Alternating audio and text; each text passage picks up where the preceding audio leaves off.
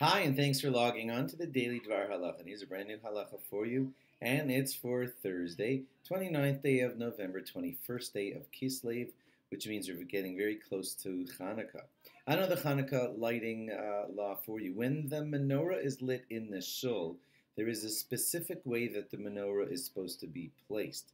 It has a lot to do with the way the placement of the menorah was in the actual temple, in the Beis Hamikdash, and we try as best as possible to get close to that arrangement when we arrange it in the shul. If you could picture a mishkan or a temple, the way it was always set up was such that as you walked in the east entrance of the temple, and at the far end ahead of you was the western end of the temple. So on your right was the north side, and on the left was the south side. Yeah. East as you walked in, west was the far end of the Beis Hamikdash, north was to your right, and south was to your west. Now, it comes out a little crazy because I'm speaking, most of the people listening to this are in areas like North America. So we all face east, and our shuls are mostly directed towards the east to be in the direction of Yerushalayim. So basically, since when the menorah was lit in the temple, it was lit along the southern wall.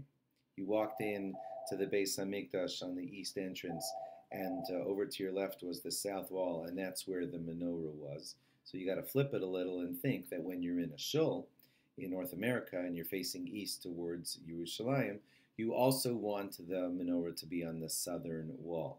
So, if you could picture your shul with, let's say, hopefully, that the Aron Kodesh, the Holy Ark, is on the eastern wall of your shul. So the south wall of your shul would be to your right. And so what most shuls do is they set up the menorah as you're facing the front of the shul. It's to the right, near the south wall, or at least in the southerly half of the shul, with it facing this way from east to west.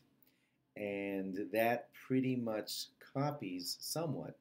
Remember, everything's reversed because the Mishkan sort of faced towards the west, and we are, in North America, we're facing towards the east. But the main point is, I'm sorry, I think I said this in a bit of a confusing way. Simplify it, it's like this.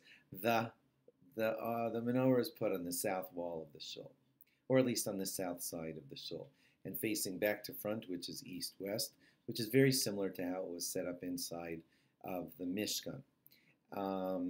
And then typically what the shamash will do is stand at the southern side of the shul, face the menorah face on, and then light it.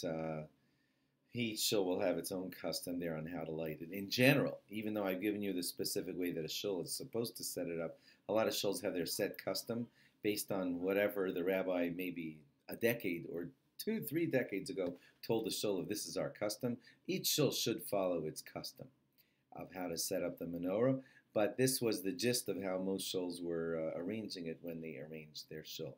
So if you're coming into a shul and helping them light the menorah between Mincha and Marav, you should do it according to the shul custom. If the shul doesn't have a custom, or you're setting it up and you don't know the custom, then it should be on the south side of the shul, facing east-west, like this, and then and you light it every night between Mincha and Marav.